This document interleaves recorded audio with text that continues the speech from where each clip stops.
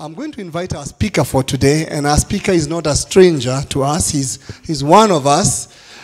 He's been ministering to us quite a number of times. He's been a member of this church for many years. In fact, we've had a whole journey. We had the small tent where we used to meet.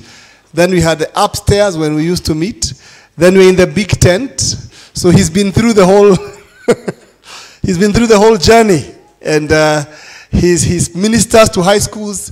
He ministers to university students.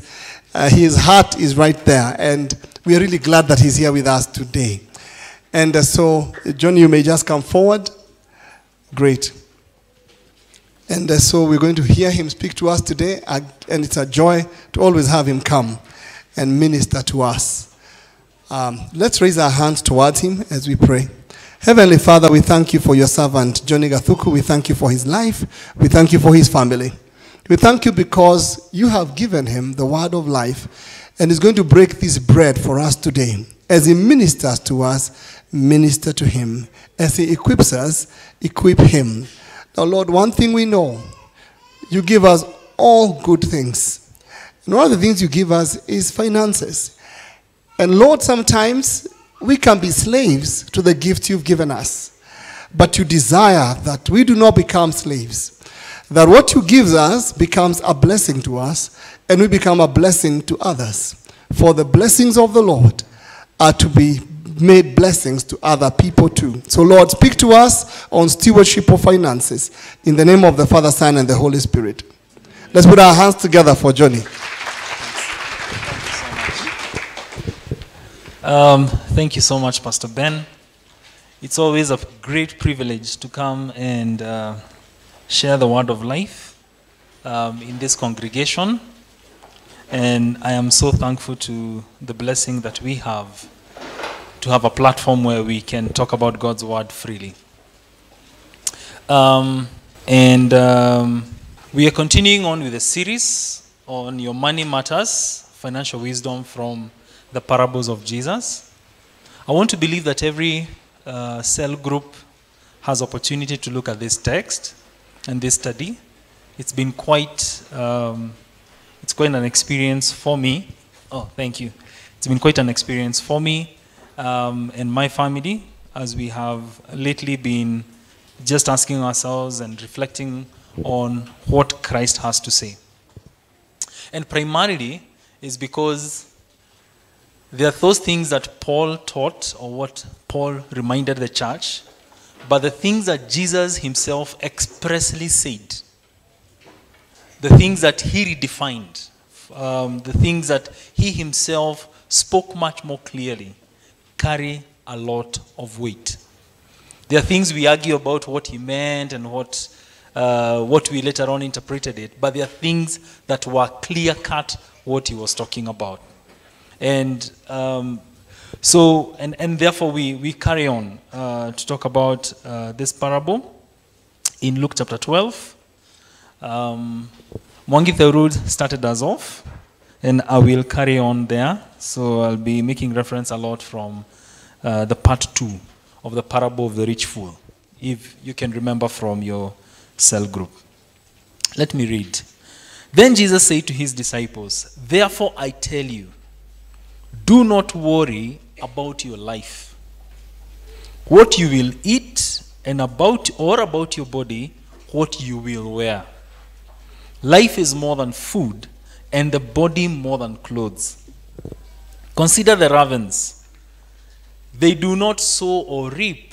They have no storeroom or barn, yet God feeds them." Jesus, from here, verse 22, he is now making the address to the disciples. He first responded to the man who asked a question, if you remember that he was speaking and he was surrounded by a number of people together with his disciples. So he first responded to the man, and he responded to the man with a question. The man said, "Master, would you tell my brother to share his inheritance with me?" And Jesus asked him, "Who made me your judge or arbiter?" There's a joke that goes about Jews, that Jews answer questions with questions. So there's one student who asked, why do Jews answer questions with questions? And then the professor in the seminary is telling him, why not?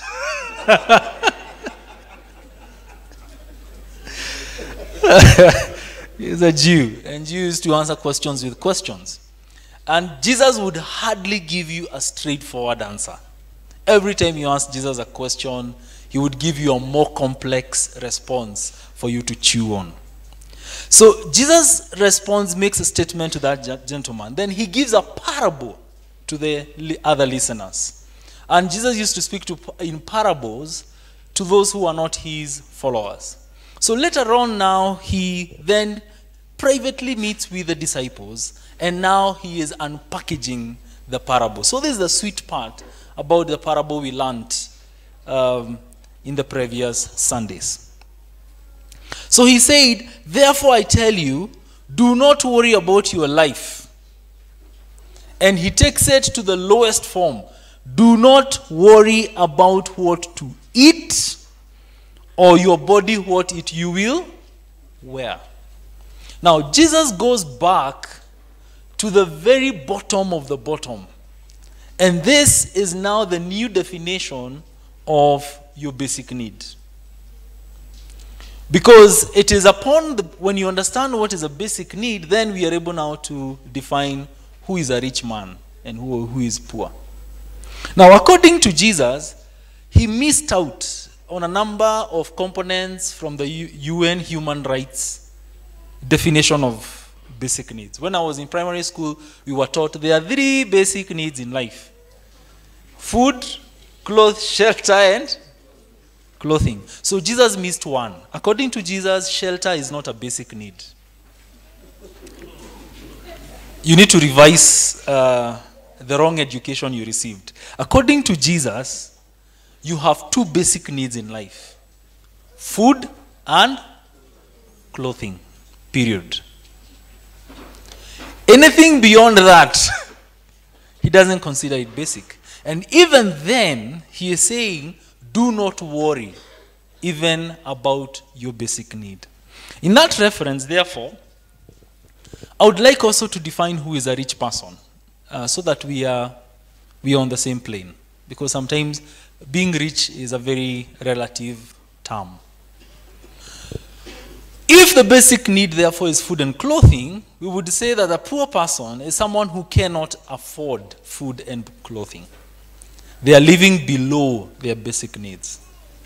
And then someone who is rich is whoever is able to have food and clothing and be able to purchase many other things, like smartphones, like specs, like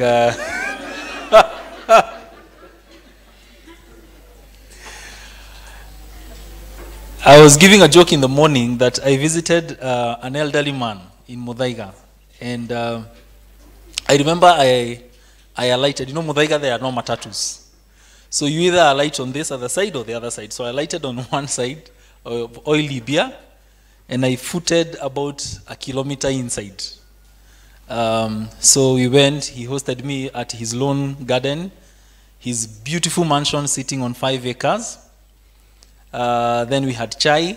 Then he asked me, can I escort you? So he got me out because I think he had mercy on me. I had walked in for long. So he took me in his car. Then once we got to another home, he told me, look at that house. It's so big.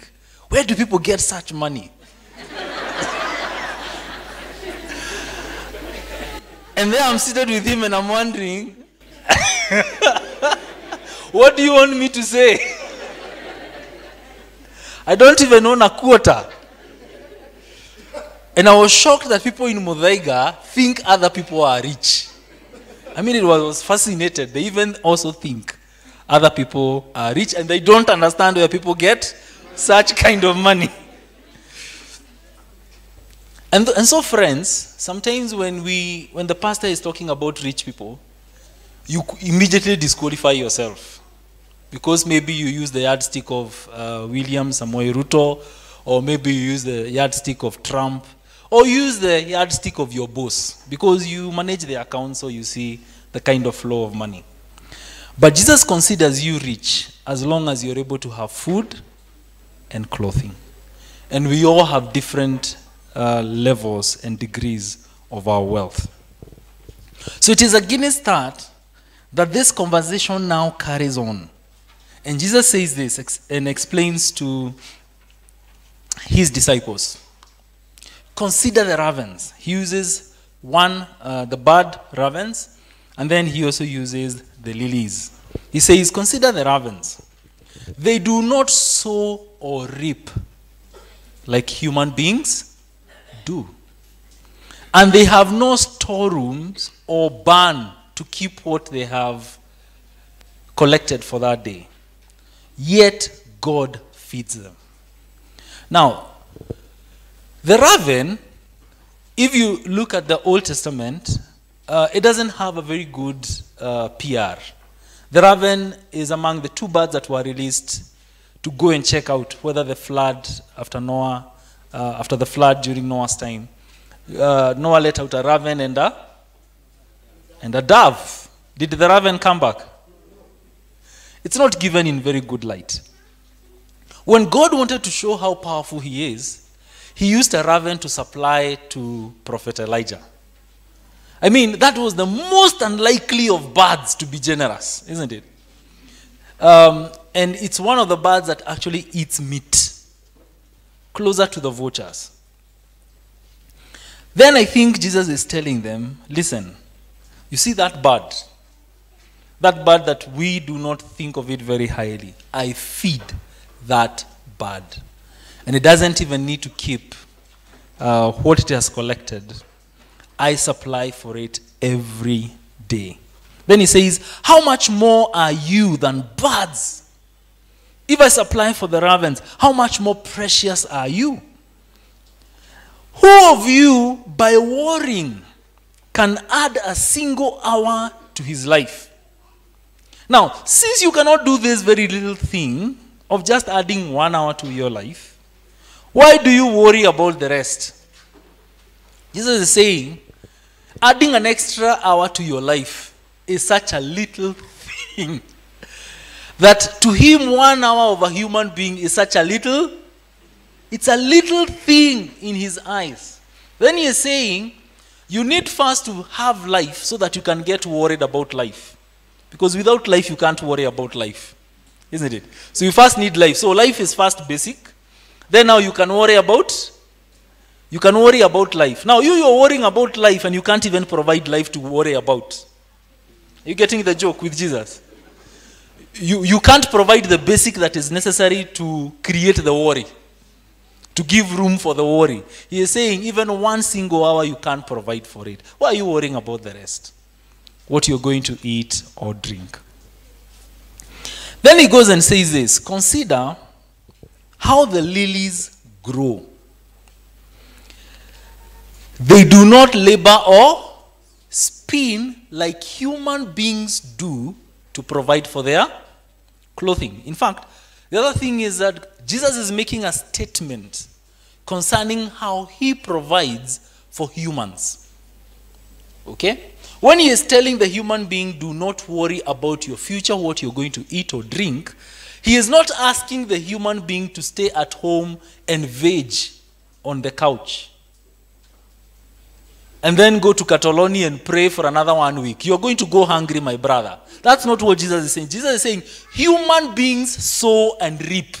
By the fact of working hard, it is your expression of showing faith in the God that provides, because according to creation, humans work for their food.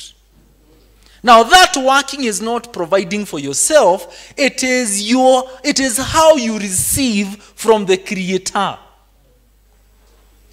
It is not your smartness. Working and working, sowing and reaping, because here he gives the analogy of agriculture, sowing and reaping. That whole process is ordained by God, and that's how he desires to provide for us. Now we need to understand that that's actually a provision of God. The fact that we can work, that in itself is an act of faith. And I have one of my friends who is a farmer who told me, farmers are closer to God than all other professions. Because farmers have to relate with God so well so that it rains. And so that it doesn't flood and their crops are not damaged by locusts. They need really to work with God very well. It is one of the professions where you have to have a very good relationship with the Lord. Otherwise, you can miss the planting seasons. You can actually make serious losses when you're not understanding and being able to understand what to do. And God says, I am the one who teaches the farmer what to do. Including all the ways and the different ways that we harvest. Now, when it comes to how we dress, the clothes that we wear, we labor for them. We labor, we grow the cotton and we spin it.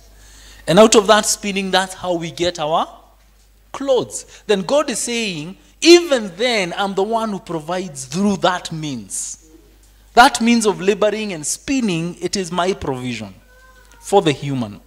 Yet I tell you, for the lilies that do not do what humans do, not even Solomon in all his splendor was dressed like any one of them. If that is how God clothes the grass of the field, which is here today and tomorrow is thrown into the fire, how much more will he clothe you, who bears his own image? O ye of little faith, do not set your heart on what you will eat or drink. Do not worry about it. For the pagan world runs after all such things, and your Father knows that you need them. But seek his kingdom, and these things will be given to you as well. Now, Jesus makes a very strong statement there. He says this: the pagan world that does not know me, the pagan world that doesn't relate with me, their system of operation is undergirded by this worry. This worry is what drives their economy. This worry is what actually is what is entrenched in most of their everyday operations. Now, this saying is so difficult because you almost feel you need to get out of the current system of economics for this saying to make sense. Otherwise, we would get all insurance people out of work. Because insurance industry operates on your worry. As long as you're worried, insurance thrives. As long as you're careless, insurance industry can die in a single day, isn't it? Including all the investment and financial analysts. They need to show you how risky life ahead is. And the more riskier your future looks, the more you engage their services and consult them. Isn't it? Our whole banking industry thrives on the fact that you're thinking about the future. Isn't it? And you're thinking about what you're going to eat next year and the year coming forth. So the way our system is at the moment, this is not the kind of thing you want to hear from Jesus. You'll tell Jesus, well, where we are at right now, loans is how we operate and live by. So if you tell me not to think, you're not being practical. I mean, to be honest. So when you're reading this chapter, you have two temptations. One is to ignore it and say, well, Jesus meant something else. It's only that I'm not understanding what he really meant. I'll ask Pastor when we meet again. Or he was using it figuratively for this gentleman who was greedy in his heart, and that's not my condition. Okay? Me, I am an okay believer. And even Pastor Ben knows I am okay. I didn't have a problem like that man who is greedy. But brothers and sisters, this scripture was not just hyperbolical. It is not even figurative, and we're going to look at it. It's one of the hard sayings of Jesus that was actually implemented thereafter. And people believed him, literally, to what he was saying. But before we get there, can we get back to the slides? Next slide. Again, I think we have Paul reiterating what Jesus was saying. So we also find that the thing that Jesus said not to worry about what you're going to eat and drink is a theme carried out at the rest of the New Testament. And we find that thinking to be with the apostles and the disciples that later on followed Jesus. For we brought nothing into the world, and we can take nothing out of it. I remember when I was younger, my elder sister was telling me, if I was a wealthy person, I would refuse to die. I would refuse. How can I live with so much wealth? After I've labored, that I would refuse to die. It was very funny when it is said in Kikuyu. But if we have food and clothing, we will be content with that. What Paul is also saying, we need to be content. As long as you have food and clothing, we need to be content with that. But let me also give you a few things that, therefore, Jesus says, if the pagans run after these things, therefore, those who follow me, I have given them something different, and they do not run after such things. Basically, that's how I can only interpret it. You now who are my believers, that those who know me don't worry about these things. They don't worry about what to eat and drink. Those who don't know me, the pagans who don't believe in God, their world, their systems, their thinking, their whole being and operations runs on this. They are constantly worried and thinking and stressed about what to eat and drink. Exactly, that's what Jesus is saying. So he is saying that once you encounter me, one of the things that you will experience is that I will give you peace and rest. And you will no longer be bothered and overconsumed in your mind over the things that those who do not know me are preoccupied with. Until you will look abnormal in their midst. Because you seem to have a peace they cannot understand. Let me give you a few things that probably would indicate that you need to have that encounter with Christ. An encounter from being worried to having peace and rest in him. And when I think about this, I think about what Jesus says, come unto me, all ye who are, and I'll give you rest for your soul. Bear my yoke. Come, carry my yoke. My yoke is light. Now, I have a few tests for you. Okay, so check on the wall and start ticking. Sawa. Take a pen. Take a pen and a paper where you are. We start ticking. Have you ever lost a relationship over money and possessions? In other words, you were friends with someone. But the reason actually why your friendship was lost, money was involved. Okay? Money was involved. Number 2. You secretly desire to be rich, even though you don't tell us. When you're walking around the city, your heart is constantly coveting. And I remember we were given the scripture that those who desire to be rich need to memorize. 1 Timothy chapter 6 verse 9. It's one they can claim and pray through every day. It's a very powerful one. Those who desire to be rich. Media, are you able to flip? And we just jump there. But those who desire to be rich, 1 Timothy chapter 6 verse 9. 1 Timothy 6, 9.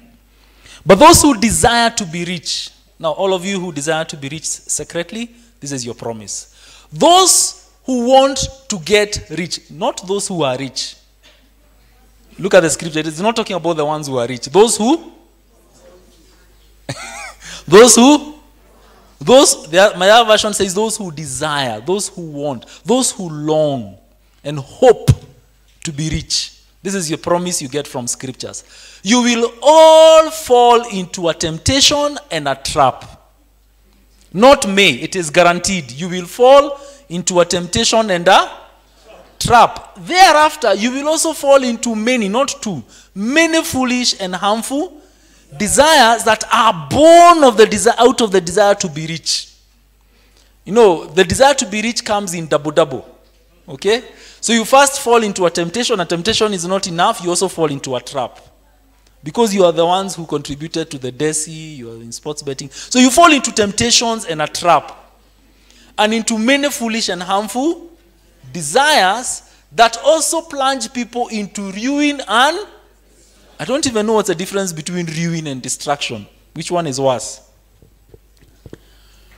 So that secret desire to be rich creates a worry in the heart on how to get there. Because it is a desire. And it doesn't mean, the desire is not a function of your wallet. The desire is a function of your heart. So you can be very broke, but you have a desire to be rich. So don't say that I don't desire to be, actually the poorer you are, the higher the propensity to the desire. It is very dangerous. And even also when you have rich friends also make you, they stir up that desire even the more, isn't it? Number 3, over 80% of your prayers are about money. Okay? Now I'm talking about the people with signs who need an encounter with Christ. Hallelujah. To be given rest for their souls. If you examine the prayers of Paul, and I hope we can actually go through the prayers of Paul, you will find that hardly did Paul pray about money. The prayers of Paul all through scriptures and in almost every letter to the churches that he wrote, he used to dedicate almost a whole chapter to prayer because the opening address would be, and I pray for you. And what are the things that Paul used to pray for them? I pray for you that you increase in and that love will abound. He hardly prayed about money. So, but if your prayers are about 80%, it is actually the expression of your worry to the Lord. It is not so much prayer. It is just your expression of the worry. You've told it to your wife, you've told it to your children, you've told it to your friends. Now you're also telling it to God, the expression of your worry. We do still pray. Number 4 is that your giving is below the minimum. You have not even gotten to the threshold of giving because it is 10%. Number 5, you work overtime at the expense of relationships and family. Hello? Are we still ticking? You stay late, you pick up extra jobs, and you're doing those things at the expense of relationships. You're sacrificing important relationships to gain an extra income. That's part of your worry. Because you're worried it won't be enough. So you need to continue picking up and heaping up the different sources of income that are compromising important relationships already existing in your life. Number 6 is that you realize you have made unnecessary purchases. You bought something so big, then later on you realize, I actually didn't need it. And that has happened over a few times. Number 7 sounds familiar. You've lost so much money in investments that don't succeed. I have a friend that I think we have had to have very difficult conversations because he had invested in so many areas, most of them which he is not even an expert. But as long as he has a conversation with this gentleman, then he hears, this is what is making money right now. He puts money there. Then he has a conversation the other month with another person, he puts some money there. It's not so much that you're a businessman, it's actually greed. You're not divesting. You know the way you talk about divesting, it's an expression of your worry about the future and the things you want to accumulate in the years to come. Number 8 is that you're perpetually overburdened with loans. One of the greatest prisons that believers are not able to serve God effectively is loans. I mean, I wish we can have a whole day just to discuss about this. The point in which our hearts are worried about the future. The extent in which we struggle and the stress we carry with the amount of also the multiple loans that we have. It's not just a single loan that you took when you had an emergency. Your life looks like it is always an emergency. You know, loans are meant for emergency, but your life is constantly an emergency. It's as if your life is constantly on crisis. That you're also constantly being bailed out, including a loan that bails out this other loan, that bails out the smaller one, that negotiates with the bigger one. I mean, you know that kind of life. It's not even the conversation we can have that, you know, I had planned this, but something happened, I needed a loan to get it out. Once it was out, I was back to normal. No, for you it's a perpetual life. It is actually the expression of the fact that you want everything, because the loan, the credit facilities give you an uncontrolled passions of whatever you want. Because it means I can access whatever I want immediately. It doesn't allow me to think about it. It doesn't allow me to pray about it. It doesn't allow me to consult anyone. Because I have access to credit, my heart is on a free range. That's what it means. And it is dangerous to be in such a position where you can access as much credit as you would love to. Today we are not talking about loans, and there are bankers in the house, so let me keep their jobs. But, dear friends, when you look at how Jesus spoke this, and Jesus knew, essentially, that the worry over our future, and that was also expressed by our love for money, flows out and chokes his worship from our hearts. And therefore, it was key and fundamental that you encounter Jesus there. And once you encounter Jesus there, where your heart finds rest and peace in him, where you find the freedom that the pagans do not know concerning finances, when you find a place whereby you're able to sit at home and enjoy fellowship and communion and relationship with your family, and at that point your mind is there with them, it is not thinking constantly concerning business deals and, you know, the way we are preoccupied with it. Part of that is when our hearts have been captured by the things that make the pagan world spin over and over. Then Jesus says this: if you do not worry, then what should you worry about? He is saying, worry about my kingdom. Why? Because you will definitely worry. Let your worry be about my kingdom. And how do you worry about my kingdom? Because I know that you have needs. And as you labor and spin, and as you sow and reap, not when you're seated, as you work hard, I will bless you. And you will have enough. Therefore, as I satisfy you with what you need, then you can worry about my kingdom, because you are not worrying about yourself. Because a man who is worrying about himself cannot serve God. A man who is worried about his future cannot give himself to the kingdom of God. You need to be freed in order to serve him with Abaddon. That's why you're not available for Bible study. That's why you don't show up for cell groups. That's why maybe you are not available for many other engagements that give you an opportunity to invest in the heavenly kingdom. And yesterday when we were reviewing what I need to speak about with my wife and children, we read the story of the rich man and Lazarus. And one of the things that we noted was, Abraham told the rich man, you while you were on earth, you had a good life. You ate well, In fact, the Bible says he dressed in purple. Until I thought I don't need to dress in purple anymore, lest I go to hell. Anyway, but he said, you dressed well. Purple was the color of wealth and royalty. It was the color that showed power and influence. He said, you lived well.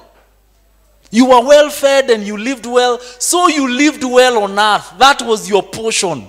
Now it is Lazarus' portion to live well. Then I thought, oh, that's what it means. Then I don't want to live very well here. I want to actually spend my money to allow others to live well. What he was saying is this: you chose to invest on earth. You didn't invest here. You chose to invest on earth. And now behold, you have nothing to recall to. Now that parable is a very, it's not a parable because it actually mentions names and Abraham and really people. But it's a very complicated text. Because it doesn't talk about anything else about the rich man. It doesn't talk about anything else about Lazarus. We are not told about whether Lazarus was a righteous man. We are only given about the economic state. But that text seems to imply that the rich man ignored Lazarus. When I was growing up in Sunday school, I thought Lazarus used to eat the crabs of the rich man. But when we read the text yesterday, it said he desired to eat the crabs. So he didn't eat them. So the rich man gave him nothing. Can you imagine? So they lived together, but the sin of the rich man was living in oblivion. It was the fact that he was insensitive to the needs of those people around him. Can you imagine you can go to hell by the simple fact that you live insensitive to the needs around you? God called that wickedness. The fact that you live well, you live in a well-stoned house, there are people you pass every day, there are people God has placed around you with great needs, who are poor, who are needy, but you do nothing about it, you ignore it. And one of the dangerous things about just having a good life is this. When you have a good life, you stay in a house that is well fenced, so nobody gets in. Okay? Then you get into a gadget that puts you in a capsule, which is called a car. And you lock up your windows. It prevents you from interacting with the world all the way to your next destination. So you can actually live in your own world. You're passing through people, but you're protected inside the capsule, isn't it? And remember where you came from. Also, people are not interacting with you because you also have a round fence that has barbed wire on top. So nobody gets in. So it gets you into the capsule and then delivers you to your office. And you can do that routinely for a whole year. Oblivious of what needs are around you, where you stay and the people you interact with. And the rich man was called wicked by the fact that he lived insensitively to the needs around him. But not only that, friends. When I look at the conversation that Jesus is having with the disciples, he tells them, sell your possessions and give to the poor. And I remember listening to this a while back. Pastor David Platt, maybe that's one of the books you should read. He has written a book called Radical. And he's one of those pastors, I think, who left a church to, I think he had gone to Nepal for some time. And when he was preaching about this text, did Jesus really mean it? Sell your possessions and give to the poor. He said, well, I don't think Jesus required this of everyone. Then he said, then some people in the congregation felt, Then he says, no.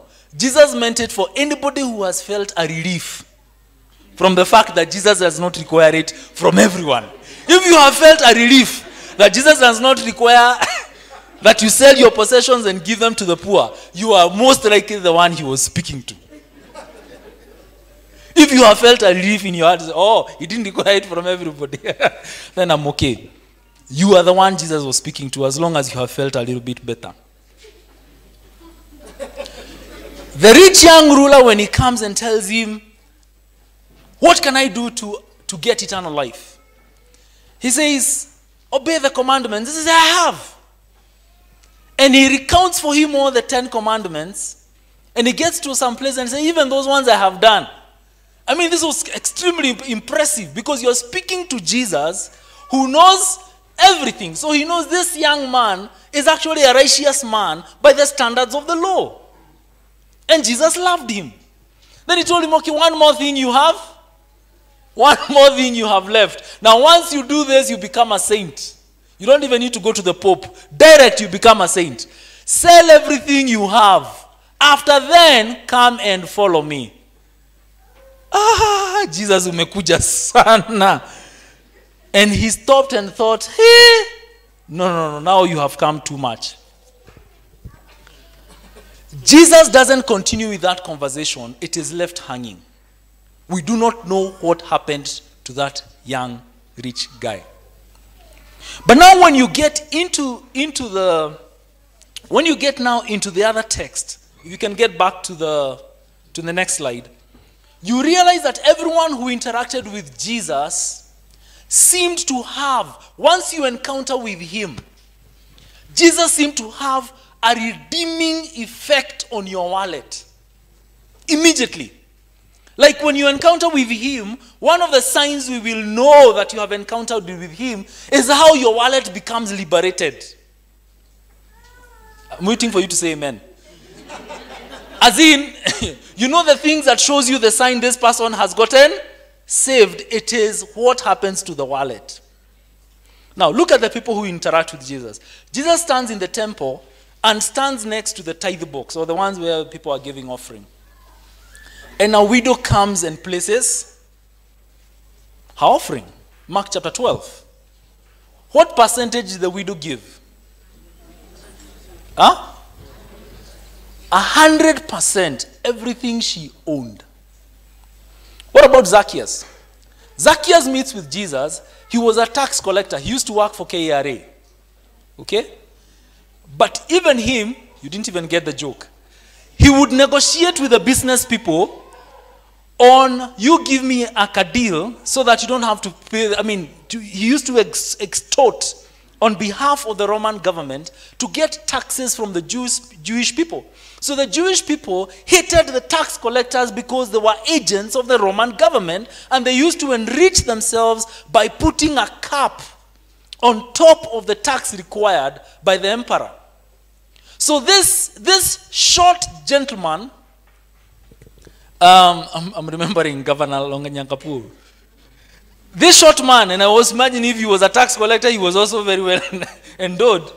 He climbs on a tree and invites Jesus into his house. He does a feast. A bash happens. After the bash happens, when he encounters with Jesus, immediately he gives 50% of his net worth to the poor. Now, do you know how much commissioners of KRA are worth? Do you know what it means to give 50% of that at a go, after they have encountered with Jesus? Then he says, anybody I took their bribe from, okay? Anybody I took a bribe from, anybody I extorted money for their papers to go through, I will return to them 4 times. The restitution was not just 1 to 1, it was 1 to 4. And I think that applies to everybody here who got born again when you used to be corrupt. So you know some of the property you own that you corrupted before you met the Lord. Praise the Lord.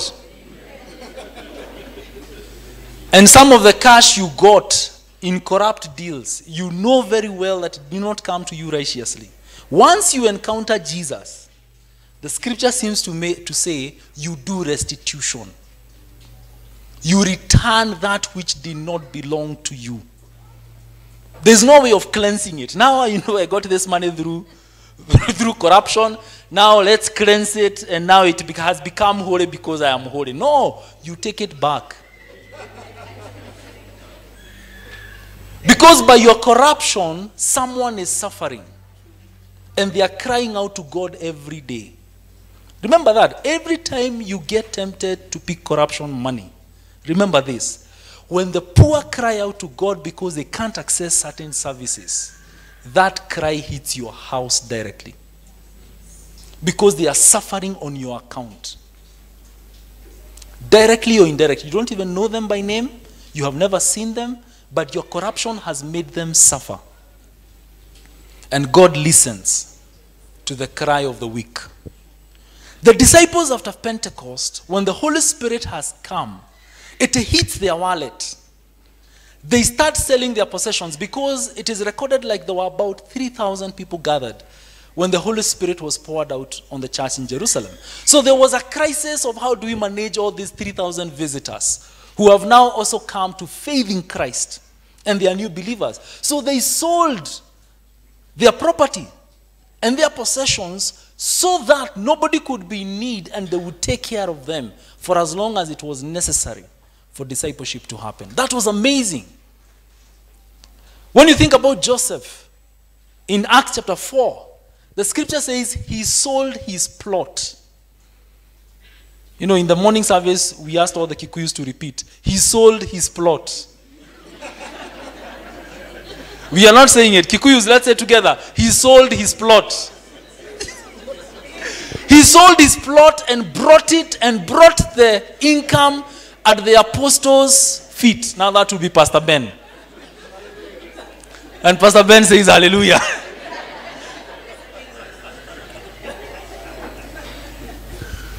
Then, he was not the only one who was selling a plot.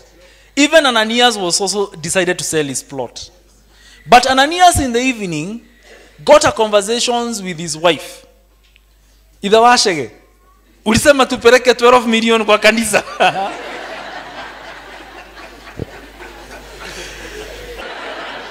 Mita 12. Pastor Ben atatosheka na milioni 6, si ndio? After all, we all know that not everybody gives more than even $500,000. Sisi tumejaribu, tumejaribu. It is not the amount you give to us that we see. It is a percentage. And every giving you find in the New Testament, you look for any giving that shows up in the New Testament. When they talk about the Macedonian church, they were not giving 10%. They were giving 100 and I think 110. They were giving 110. Because the scripture says they gave beyond their means. There is no single reference in the scripture, in the New Testament. There seems to be something happening with an encounter with Christ that frees the human being from the worry that comes around with money. And their hearts are freed, and the expression is generosity. Let me try to take care of that. The expression of the encounter with Christ is generosity. Because once we are freed by Jesus, and once we now have freedom in Him, our wallets also become free. Praise the Lord. Now, allow me to give you 2 examples. Media team, you can prepare the testimony by Rick as I read this one. John Wesley, the founder of the Methodist Church, born in 1703, in 1731 he began to limit his expenses so that he would have more money to give to the poor. What I'm saying is this, is that this command about selling your possessions has been taken literally in the history of the church. It is not figurative. Oh no, let's go back. Still back to the... So, in the first year of his income, this is John Wesley, and he was Reverend John Wesley, so he was a pastor. His first income was 30 pounds, and he found that he could live on 28 pounds, so he gave away 2 pounds. In the second year, his income doubled, but he held his expenses even. So he had 32 pounds to give away, which was a comfortable year's income. In the third year, his income jumped to 90 pounds. And he gave away 62 pounds. In his long life, Wesley's income advanced to as high as 1,400 pounds in a year. But he rarely let his expenses rise above 30 pounds. Brothers and sisters, one of the great lessons I learned from this practical application is you need to determine as a believer what is your living standard? And all of us don't have a common living standard, but you need to at least agree. You need to decide, what is your living standard? And it doesn't rise with increasing income. As your income increases, it is a greater opportunity for you to be generous. Not for you to buy more toys. And not for you to spoil yourself more. The more the income, the more opportunity for generosity. And many of us have not lived a life that inspires the rest of the body of Christ towards generosity. Our lives are causing other believers to be envious of our good life. In other words, we are living so luxuriously, we are living so selfishly, that we are inspiring other Christians to be more selfish. Your story of selflessness needs to inspire more selflessness to those who interact with you. Your generosity needs to inspire other people when they think about how generous you are, and when they think about how much you have already said, this is my living standard. And since I'm going to live, and we are all different. You could be a living standard of 50,000, you could be a living standard of 100,000, you will be a living standard of 200,000. The Lord bless you. But if you can commit that and say, even 20 years to come, since I will not have changed, I will remain me, I know I can live on this money. I'm waiting for you to say amen. Mnaenda mkinyamaza, someone ikiendelea. So I'm getting worried. So we keep talking, okay? It is a hard sermon, so let's keep talking. Let's keep talking to each other. Listen to this testimony from Pastor Rick Warren. Media team. Influence comes not from what you get in life. Influence comes from what you give away in life. And the more you give away, the more influential you'll be. Now, there's a difference between being famous and being influential. There are a lot of people who are famous who have no influence. There are a lot of selfish people who are famous but don't have real influence. When you want to help other people, influence comes from generosity. Here's what the Bible says, Proverbs 11:24. The world of the generous gets larger and larger, and the world of the stingy gets smaller and smaller. Psalm 112 says this, verse 9. Those who give generously to those in need, you're helping the poor, you're helping the unfortunate, will never be forgotten. You want a legacy? Help the poor. Will never be forgotten. They will have influence and honor. I have found this one to be true in my own personal life. The more generous I became, the more influential I became. You know my story. You know my story. 40 years ago when Kay and I got married, we started tithing our income, 10%. At the end of our first year of marriage, we raised our giving to the Lord and to charity to 11%. In the second year, we raised it to 12%. Third year, we raised it 3%. And fourth year, we keep adding. And even in tough times, we would always raise our giving a little bit. Why? Because I wanted my heart to grow bigger every year. I wanted to be more like Jesus. I wanted to be godly. I wanted to be like God. I wanted to be holy. Now, we weren't doing this to show off because, as you know, I didn't tell anybody about this for over 25 years. We just quietly did it, raising our giving from 20% to 30% to 40% to 50% to 60% to 70%. And most of you know that for the last 10 years, Kay and I have given away 91% of our income, and we live on 9%. Now, we do that because you cannot outgive God. And God says, you give to me and I will give to you. And you know what I've learned? Is that while my giving went up, so did my influence. Last week when I was testifying at the at DC, at the Congress, I was testifying before Senate. One of the guys took me aside, Senator, and he asked me a question. He says, you know, Rick, I know this thing about purpose-driven life. It sold a gazillion copies, best-selling book in the world. For 4 years, it's the best-selling nonfiction book in American history. It's in 137 languages. It's in Guinness. It's the most translated book in the world, except for the Bible. It has 2 Guinness records. And he goes, why do you think God chose you to write the best-selling nonfiction hardback in all the time? I said, oh, I know why. I know why. He said, why? I said, because God knew he could trust me with the money. God knew that I would not spend it on myself. I wouldn't go buy a bigger house. I wouldn't go buy a bigger car. You know, I wear a watch from Walmart. You know, I drive a 15-year-old Ford truck. God knew I wouldn't spend the money on myself. I would use it to help more other people. Now, I know a lot of people say, well, shoot, if I wrote a gazillion seller, I'd give away millions too. No, you wouldn't. No, you wouldn't. I guarantee you wouldn't. Why? Because you're not being generous right now. And I was generous when we were out of work.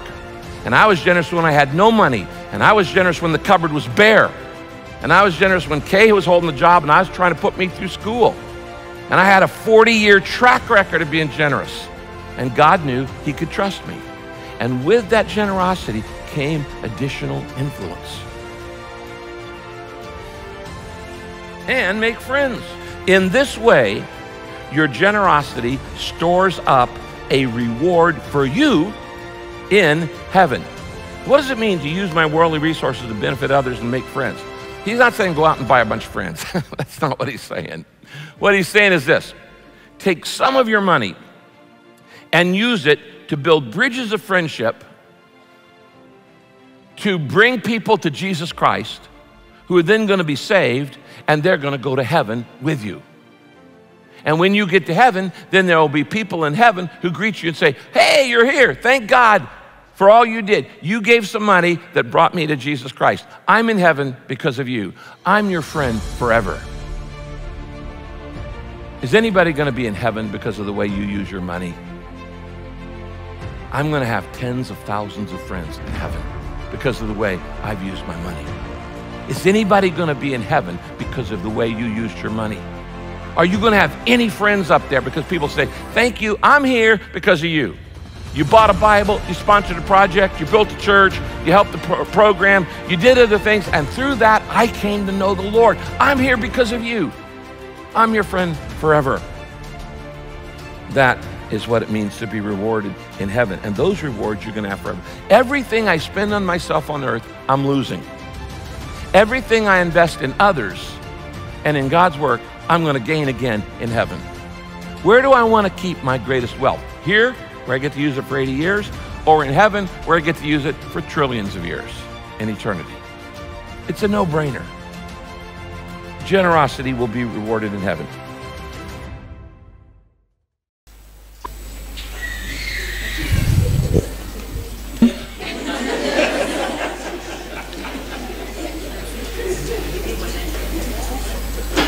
Rick Warren is a great success as a publisher, as an author. And he gives this testimony, and it causes me to know, you may not sell your possessions today. Some of you will, because the Holy Spirit is already convicting you. Amen? Amen. Some of us, we will grow into it. And we will make a commitment to continue growing in terms of our generosity every year. Looking for more opportunities to do what? To give and to be a blessing. And what does that do to us? It heals our hearts. Generosity is the medicine that God gives for my heart against worry and selfishness.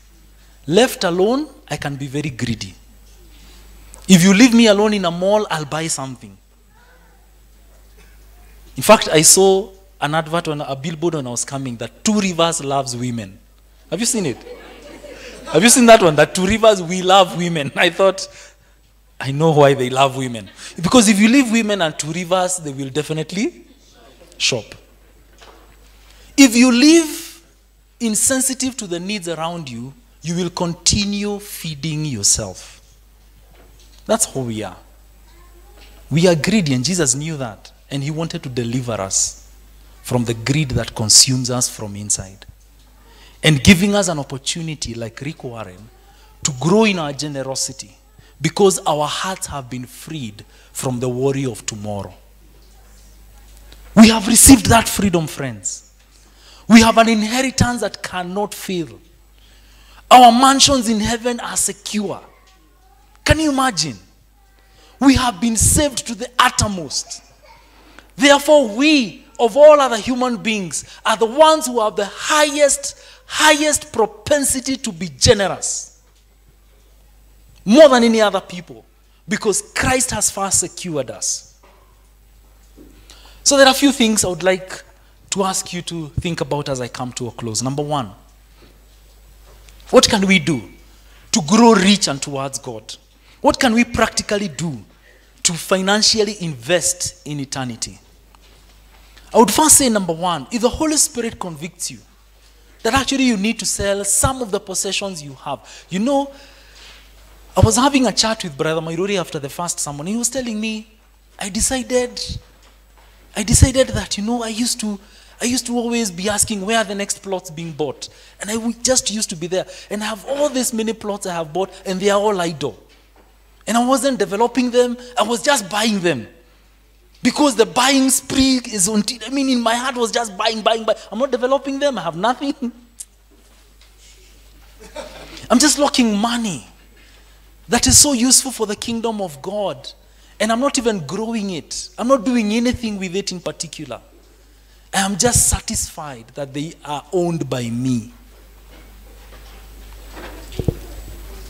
Some of you, the Lord may challenge you to dispose some of that and redirect it to the work of God. That's number one. And don't think I'm talking to the neighbor. I'm talking to you.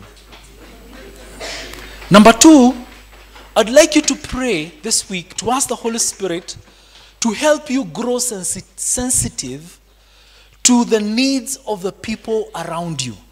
Who are the needed people that are around you?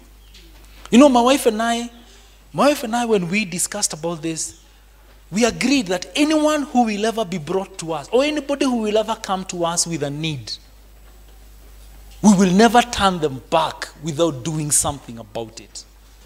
Because we believe that anybody who God brings our way, you don't even need to go look for them on social media. Where you are, I am sure there are needy people around you. There are conversations maybe you have not even had with your watchman. There are conversations you don't even know about with the lady who works in your house. Or the tea girl who works in your office. They have needs, but they have nobody to talk to. If only you became interested in their lives. If only you asked whether their children go to school. If only you learned whether their children have gone to the university as you were going to the university. God has blessed you more so that you can be a channel to them. And as a church, we need to get out of our capsules and sometimes take a matatu. Why not just, 2 days or 1 day now, we just take a matatu and feel how Kenya feels, you know? And interact with human beings and just ask God to bring about to you someone you can minister to. Some of them are students. And you know, I interact with students every day when I go to preach. And I listen to horrifying stories. And I say I need to do something about it. And there is no need that God, you know, scripture says that God will supply your needs so that in every instance at all times you will have enough to give. Praise the Lord. So number one, I would like to ask you that the Holy Spirit would make you sensitive. Ask the Holy Spirit to make you sensitive. What are the needs around you, even within your extended family? You know, sometimes we have endless meetings in our extended family discussing how the child of so-and-so will be educated. And you're waiting for this long meeting to decide how to raise 20,000. And even you are there, discussing it for many weeks on WhatsApp, how to raise 20,000, which is money you can raise alone.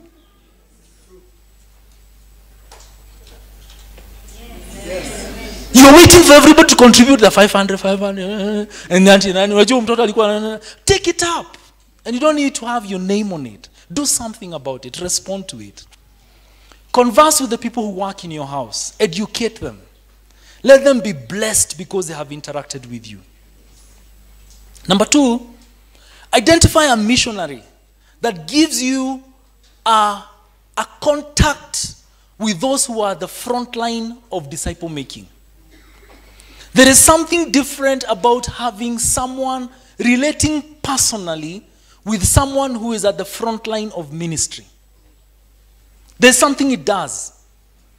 I know I am one of them, and I always have this opportunity to share with my friends who work in a different space and sector about what's happening at the front line. I also do it because we also as a family support another missionary. And we relate with that missionary. He comes home and tells us what is happening, where he is. And it was always a blessing for my family so that we don't become selfish.